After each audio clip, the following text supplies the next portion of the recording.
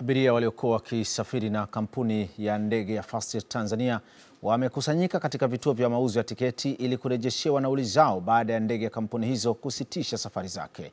Wakizungumza na Azam News katika moja ya kituo cha kukatia tiketi jijini Dar es Salaam, wamedai kucheleweshwa kwa malipo yao na hivyo kupata usumbufu wa kusubiri hapo kwa muda mrefu.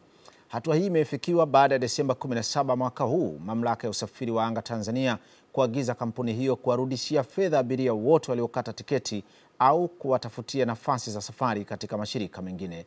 Jamal Hashim ana taarifa zaidi. Ile azungumzie ile jambo.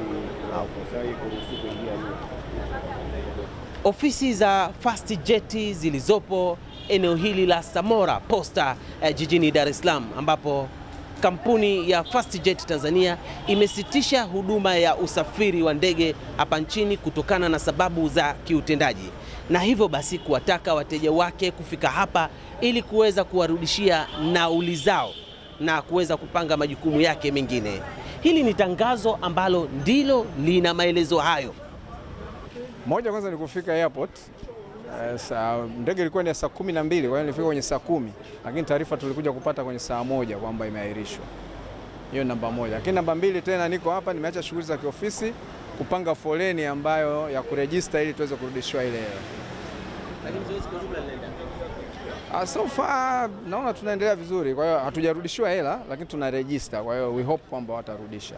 Kwa kweli hiki ni kizungumkuti, ni swala ambalo watu wameshakata tiketi zao kwa ajili ya kwenda kushereheka Christmas na ndugu zao majumbani huko. Kwa mfano mimi nilikuwa naenda Kilimanjaro na nitakiwa niondoke tarehe 21 saa 5:45 nirudi Januari tarehe 4.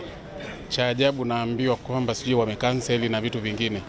Abiria hawa wakiwa wanasubiri hapa kwa muda ambao haujajulikana, wakitaka kufahamu hatima yao. Nimezungumza na mmoja wa wakilishi wa kampuni hii ya Fastjet ili kujua ni nini ambacho kinaendelea, na haya ndiyo yalikuwa maelezo yake.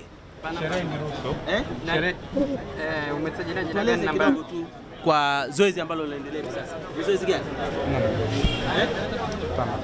Au tuambie kidogo. Sio msemaji mkuu wa kampuni tafadhali. Lakini kwa ujumla zoezi linaendelea. Zoezi linaendelea. Mmiliki wa kampuni ya Fastjet, Lawrence Masha, anadai kwamba ameanza kurejesha madeni kwa serikali. Na je, kwa namna gani ataliendesha shirika hili ambalo hivi sasa limejawa na mambo mengi ama changamoto nyingi? Hili ni swali ambalo tunalomwachia. Kutoka hapa jijini Dar es Salaam, mimi ni Jamal Hashim wa Azam News.